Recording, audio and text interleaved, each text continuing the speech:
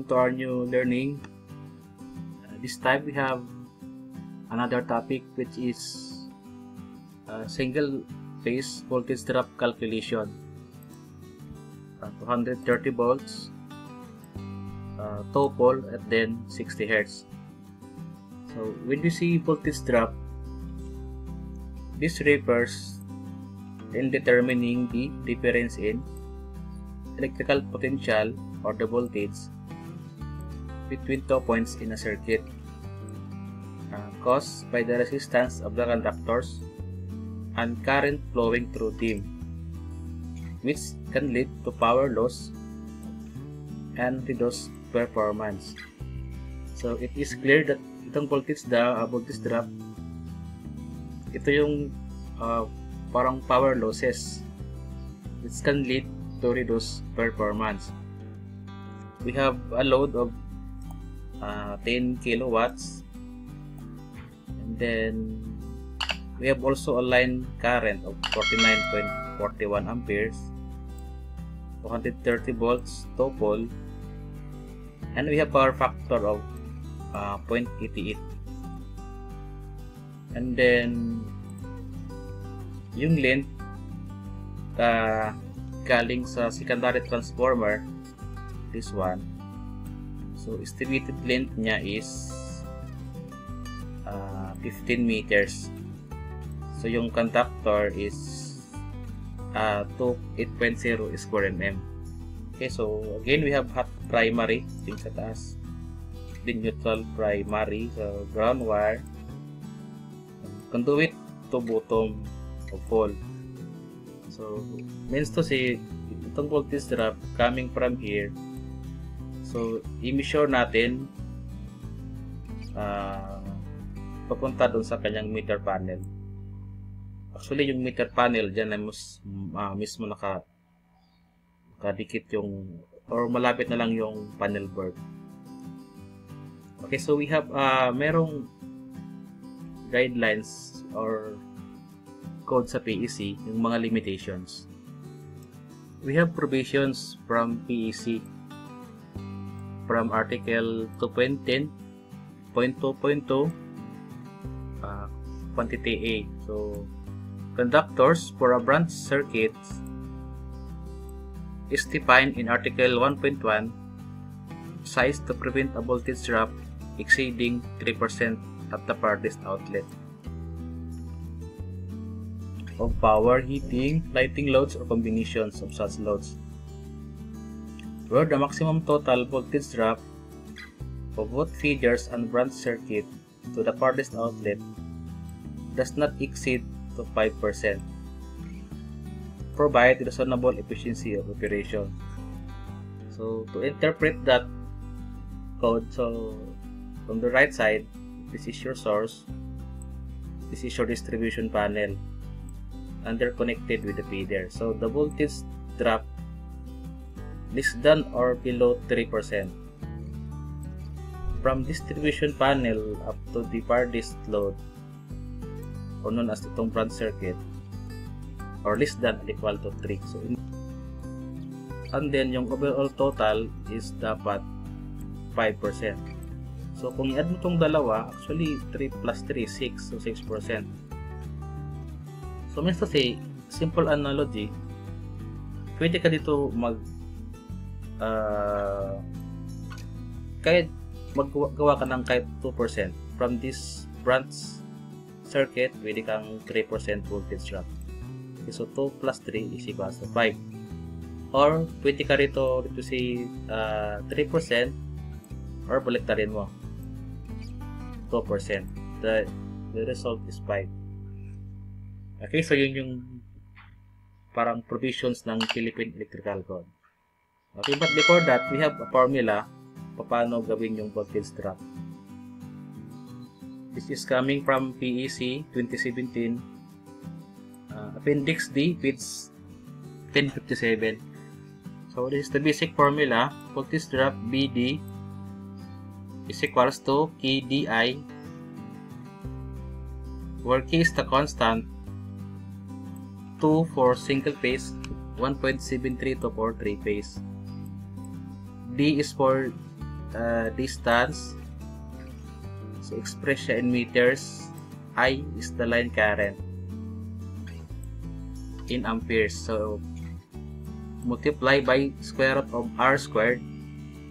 R is the resistance, where X is the reactance. Express in ohms. So ito yung formula na gamitin natin to calculate dun sa ating problem. Okay, so from here, yung location natin is from utility, this one. Utility hanggang sa panel board or itong meter panel. And then yung ating operating voltage is 230 volts.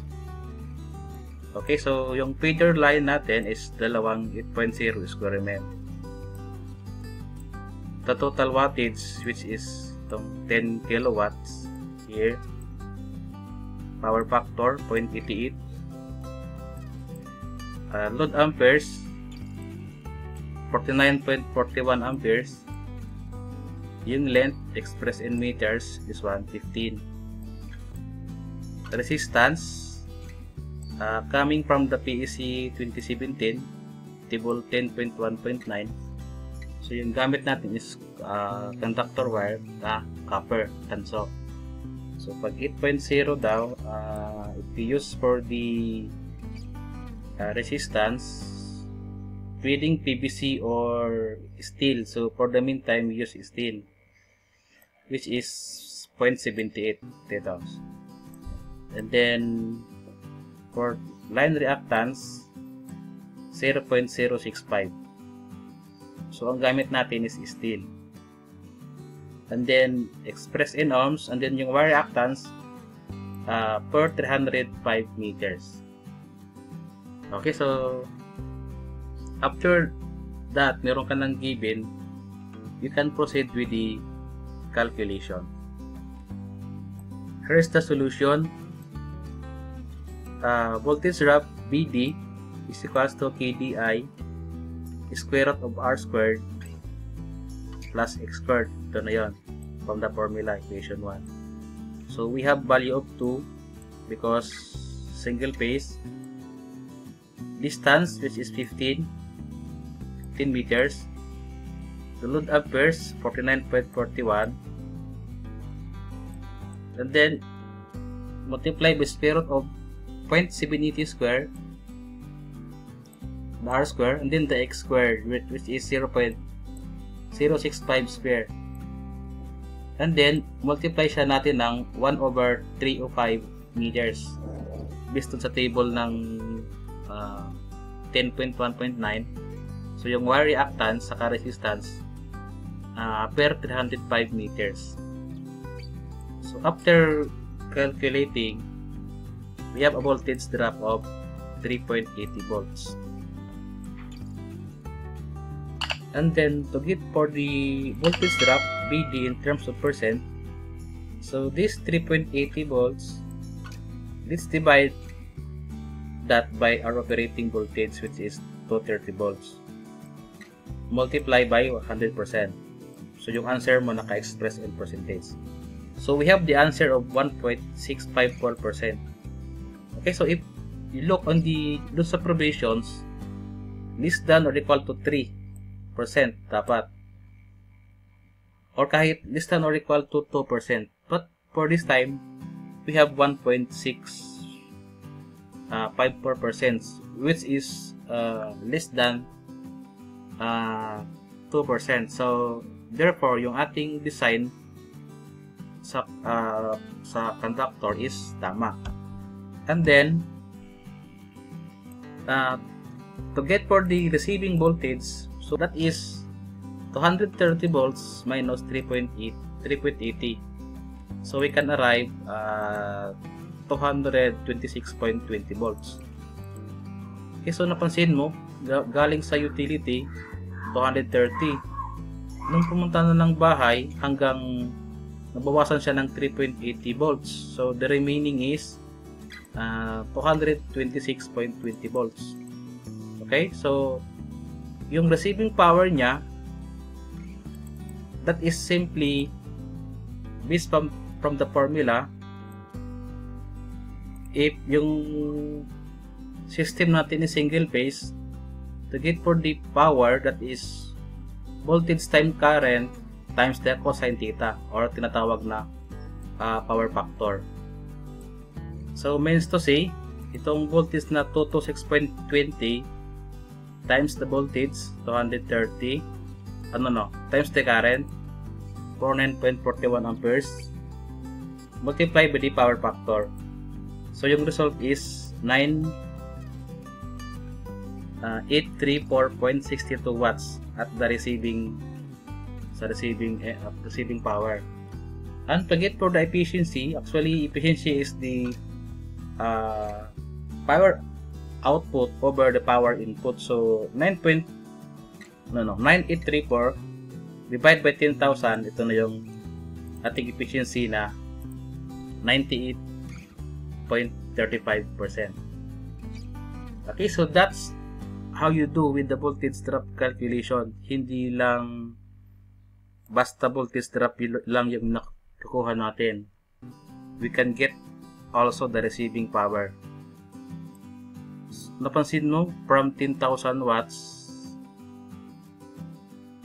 at the receiving end 9834 watts na lang. So means to see, so yung nabawas dyan, yun na yung tinatawag na losses. Okay, yung losses na yun, depende rin. Maraming factors. Number 1, yung length na conductor, yung length na babaris. Mataas yung length, mataas din yung losses, more on the voltage drop.